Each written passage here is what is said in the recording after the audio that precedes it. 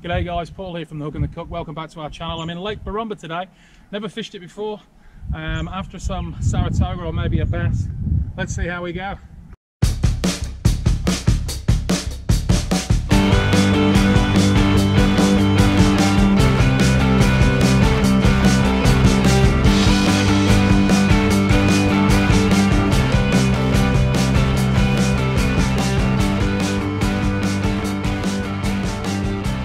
Now I've just seen something come up and absolutely go mental on the surface around this corner. Now I don't know ever I'm even going to be able to get around there, but it was definitely a rather large fish. So I'm going to see if I can sneak in here without scratching the boat up too much. Still in 2.8 meters of water. Whatever the hell that was a bloody big fish, or a big something or other. I don't know what it was. Oh, there's a Saratoga right in front of me. Ah, shit, I spooked him. Right in front of me, a toga. Damn it. I just spooked him big time. He was a good sized Saratoga too. That must have been what was splashing before. Well, I'm just going to sit here and be quiet for a while. Hopefully he'll come back out. Frog time, I think. Let's get the frog on. Come on, Fredo. Let's see how we go.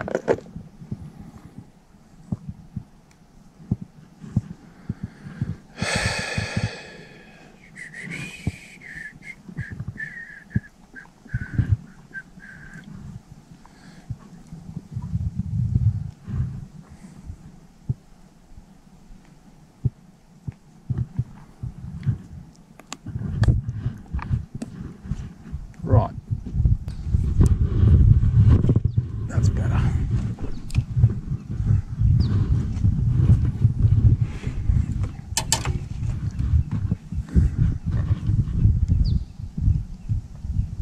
He's going to come out to play, the old toga. So guys, I'm right up in Saratoga territory at the moment. I'm hoping one will come up and smash this frog, green frog. Some big splashes at the back of me, but I'm just going to give it a crack here. See how we go. The good thing about these guys is that they don't get snagged up too much. This frog will just get all the weed off him. Just sits on top of the water like so. And you just twitch him along. You see his legs moving. And he's weedless because he's got the hooks at the top, so I'll just show you. So what happens is the Saratoga will crush down on this. That's the only way you can sort of fish this these lily pads with weedless baits like this one. I've had a snake try and eat it once at Lake McDonald. That was funny. Just want a Saratoga to bloody eat it. Well guys, I've fished really hard today. I've seen 4 Saratoga, casted all sorts of things at them. They wouldn't have a bar of it today. Long day. Anyway, I'm going to head back now and maybe go in the main basin. I've seen a few bass on the sounder there, so I might have a crack for some bass down there. Hopefully get a fish, and we'll see how we go. Yeah, long day, long day. 1,000 casts for absolutely nothing. But never mind. It's been a beautiful day. I can't complain. It's better than working.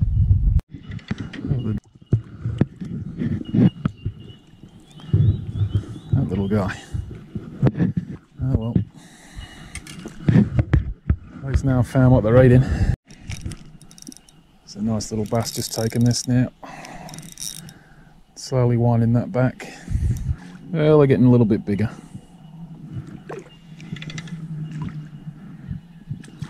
Borumba bass. They're known for really big bass in here. But he took that as I was rolling it, slow rolling it. Oh guys, I'm finally onto a fish. Half asleep, just jigging this little jig up. I don't know what he is, I think he's a bass, I'd say. Yeah, he's a nice bass. There you go guys, beautiful bass. And this lure that I've got at the moment, I actually found it in a kingfish in Botany Bay, can you believe that? and I put a couple of hooks in him, a couple of stinger hooks, and got him right on the top of the surface, this guy. So pretty happy with that. I'll get him in and give you a better look at him, hopefully.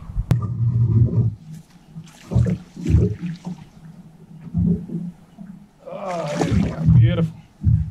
Well, there you go, guys, beautiful bass with that little shrimp bait that that little shrimp lure that I got out of a kingfish in Botany Bay. So that's worked again. I'm actually going to keep this bass. He's 36 centimeters, well legal. I'm in an impoundment here, which is Borumba Dam. Now they do stock these fish so that we can take two home to eat. I pay $50 a year, so I haven't got a problem with taking a fish home. Very rare that I take any fish home out of dams, but everyone keeps asking me what they taste like, so I'm going to try and find out. So I'll see you back at home, guys. It's getting a bit late, so I won't cook him up here, but I'll see you back at home and let's see what he tastes like. Well, guys, that was a beautiful day on the water. It was a long day because I was trying to get one of those Saratoga to bite, but anyway, I should have come down into the main basin and got onto these bass. But have a look at the kangaroos in the background. What a beautiful place this is. Absolutely beautiful. Be dead for quids, would you? I'll see you back at our place anyway, and we'll cook up that bass. Well, guys, back from the dam now, back at home. Had a good night's sleep last night. Just going to scale the fish now and gut it, and I'm going to do a really quick cook up with it, and let's see what it tastes like. I can't wait to taste the bass. Been waiting a long time for this, so let's give it a go. So here we go with the bass. We've got I've just brain spiked this bass and bled this fish, so I'm going to actually gut it and fillet it. First thing I need to do is just turn the bass around. Just going to come under here, under the anal fins. Come up slowly. Try not to puncture too much here. Okay, I don't really want to puncture the gut. That's the last thing I need to do. It's quite tough through here. Now I'm just going to open that guy up.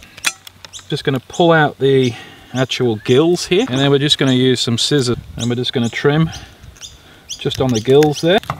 There we go. And we're just going to pull these out. And this now should take all the gut with it. Make sure all that's nice and free.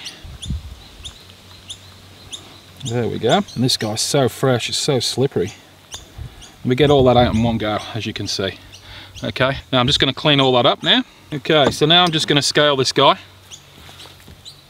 Now you've got to be really careful with bass.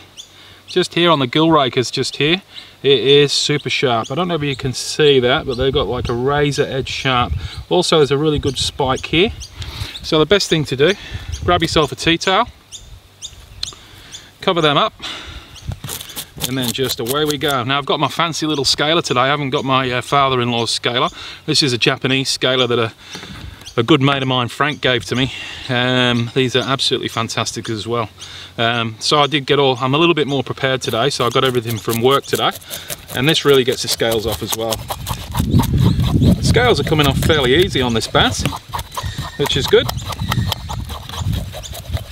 Just flip this other side over and we'll do that side as well. Okay, just going to fillet this guy now. Make sure there's no scales on it. Give him a bit of a dry off. What a great day I had out there. Really enjoyed it.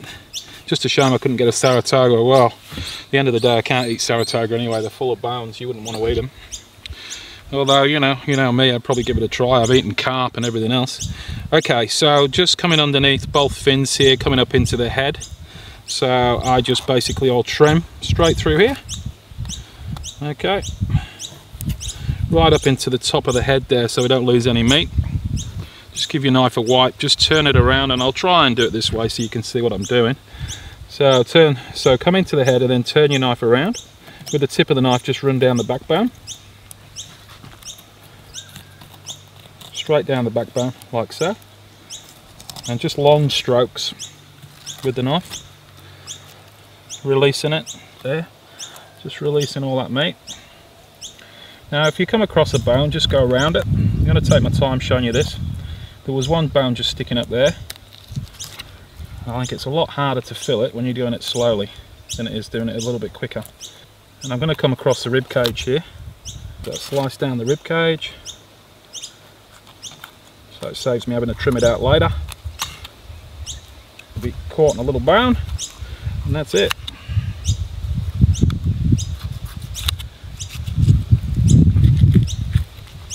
Basically there's one fillet straight off. And as you can see, what I've done here, I've come around the rib cage. So there's absolutely no meat on that rib cage there, it's just all bone. So I just come up and around and then take it off there. And what that does is just leaves me with a really nice fillet. I'll trim that up in a second. Then we just got to take the second side off. Now the second side's always a little bit trickier than the first side. Make sure your board is all clean. There's nothing worse than protein on the knife to dull the edge. Now it is the hardest part, is taking the second side off, because it's not quite as bowed, it's a lot flatter, so it's always a little bit more difficult. So again, taking this second fin, holding these fins up and looking at the natural line that we're given up towards the head here, and then we can just turn that around. I'll just show you this way so you can see it. Come down the back down again, all the way down to the tail. Wipe the knife again, making sure you've got no protein on there, and come slowly down yet again. Now some people break through the actual rib bones. I much prefer to go round them. It is a little bit harder to do. And I normally take this tail bit here up to the rib bones, and then as you can see, we've got the rib bones that come around, so we just need to go around them. Try not to lose too much meat, and then that's that completely off. Okay, there you go, a nice fillet. Lovely. Now what we can do with this, we could make a stock out of it. Probably be okay in a crab pot, I'd say. Just turn that over, or I could make a stock for a risotto. If I was making a risotto, that'll go in my freezer for when I do a fish stock. Alright, now I'm just going to trim these fillets up a little bit. See, these fillets are nice and clean. There's actually no middle bones here, which is fantastic. I don't even need to pin bone them, which is really good. Normally in the brim and the snapper you get a few little bones just hanging down here, and there's no bones in these, which is really good. This is the first time, like I said, I've ever filleted a bass. I actually probably don't even need to trim it up very much. There's very little trimming to be done. That's what happens when you just take your time. No need to rush. And we're just going to trim some of this skin off here. These fillets look really, really nice, to be honest. I'm just going to trim the end just here, get rid of a bit of that to square it off. Okay, that's pretty good. The only thing I'm going to do now is I might do a crispy skin. So just going to put a few little slits in here. It's more for a little bit of presentation than it is for actually cooking process of it, because this is a fairly thin fillet anyway. So I'll put some slits in there. Do the same thing with this guy. Going to serve this really, really simply.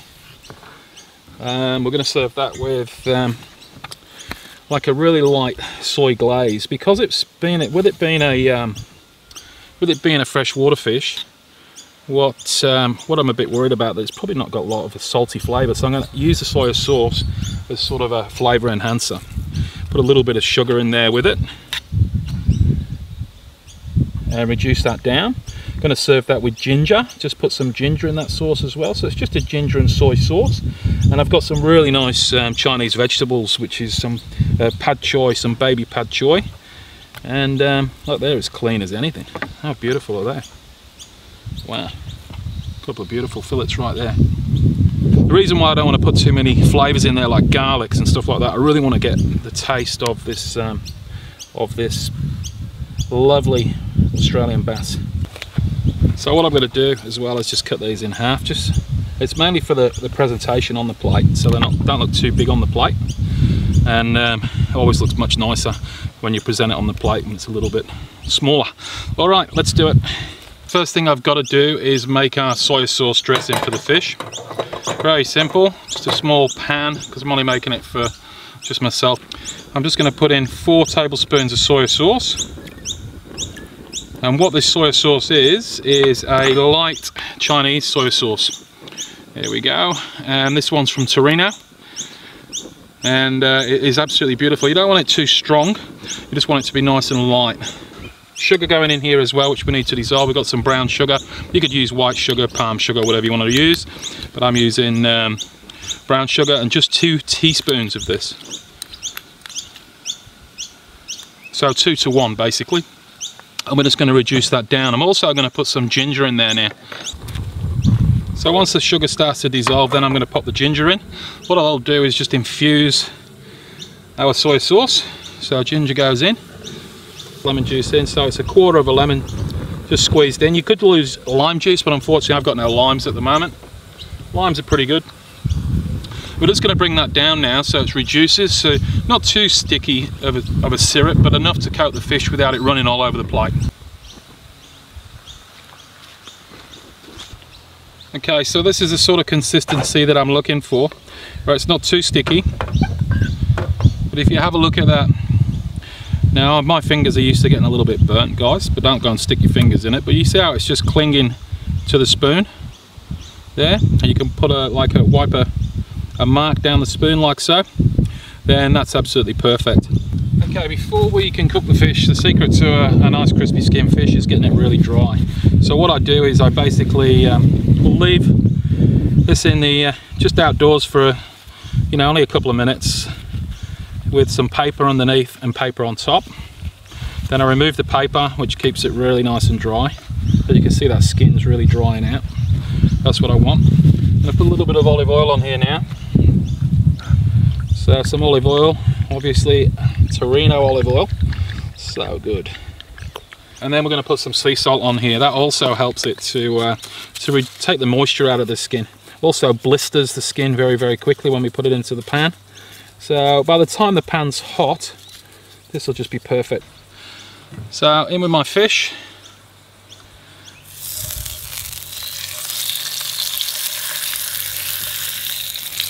Sizzling nicely.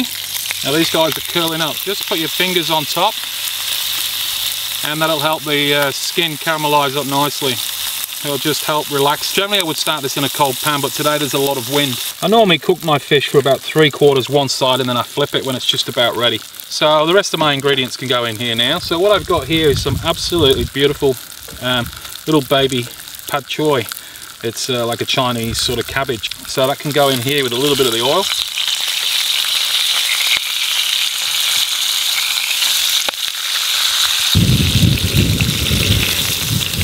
Yeah, the fish is getting there, looks beautiful. Okay, so I'm just going to put some chilli in there now. Righto guys, I think they're ready to plate up, beautiful. Skin's looking good. Time to plate the fish. It looks really good. Let's hope it tastes as good as it looks, eh?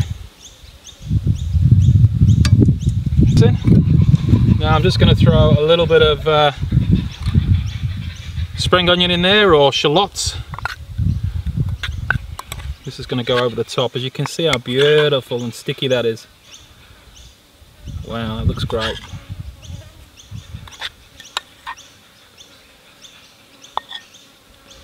Now I better take this and eat this before the flies eat it. We've got a few flies there. So there we go guys. I'm going to get this scoffed as fast as I can. And what do you think? Looks beautiful. I'm going to give it a good taste test now and we'll see how it is. So there we go guys, beautiful Australian bass. And I've just served that with a soya and ginger dressing and some pad choy. So I'm going to taste it now, so proof's in the pudding. So let's see exactly how good this fish tastes. Maybe even give it a little bit of a squeeze of lemon juice as well, eh? Alright. You know, it looks really good. I've got to admit, for a freshwater fish, this looks absolutely beautiful.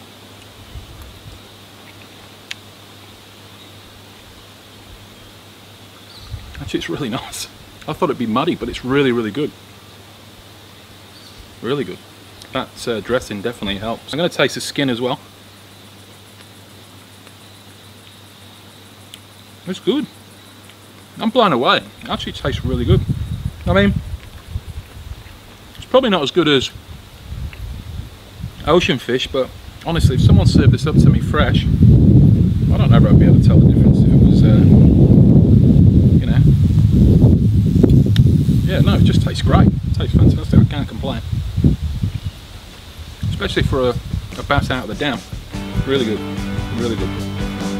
Yeah. Anyway, guys, let me scoff this. Just gonna have one more piece. We'll see you next week, guys, somewhere on the water. Don't forget to subscribe. And don't forget to comment if you like this video. And we'll see you next week. Cheers, guys.